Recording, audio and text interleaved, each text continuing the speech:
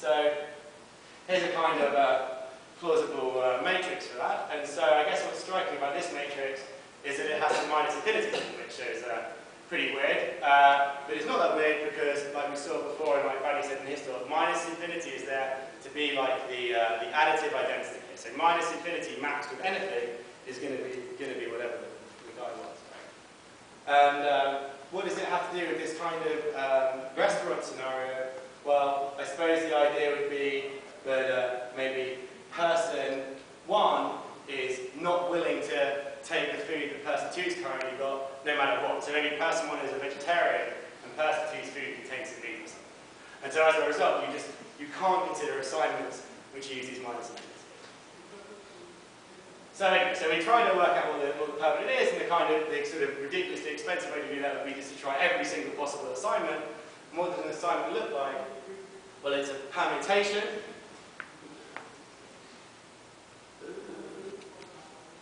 It's a permutation. And what does a permutation look like? Well, it looks like a set of disjoint cycles. And so these arrows are just showing us how we're moving around the plates, and then we can kind of assign the weight associated with each one of these assignments is just the sum of the weights on the red arrows. And the optimal one happens to be this guy here, and that's the weight 23, so the permanent of this matrix.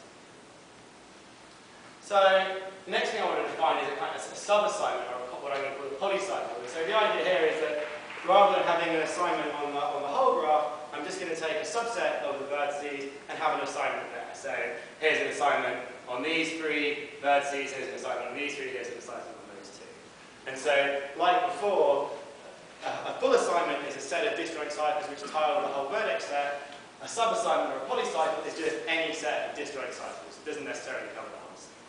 And so these polycycles turn out to be really important in the characteristic polynomial.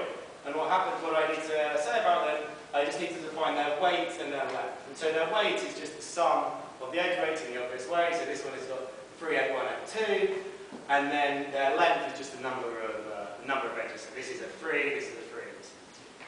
This one's interesting because this one here has kind of got the best value in terms of weight per length, and that turns out to be important. So if you've read anything about the dynamical system side of max plus algebra, this is the critical cycle. So it's the cycle with the best weight to length ratio.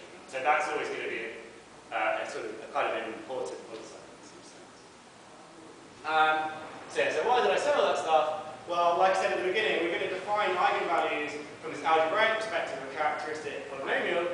And the characteristic polynomial is this guy here. And so this is really the kind of direct max plus analogue of the regular characteristic polynomial. So rather than a determinant, we've got a permanent, and rather than I times z plus a, well, we still have I times z plus a, except times and plus have got this slightly different meaning.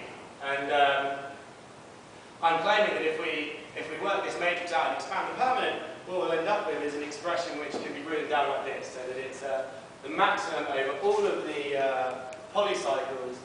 The weight of the polycycle is z times n minus the length of the polycycle. So this is a piecewise affine function which is in some way encoded in all of these polycycles. So I'm not going to prove that, but I'm going to kind of hopefully convince you it's true with this simple example. So if my matrix is this kind of general 2x2 guy, I times z, well, the identity matrix in max plus algebra has got minus infinities off the diagonal and zeros on the diagonal.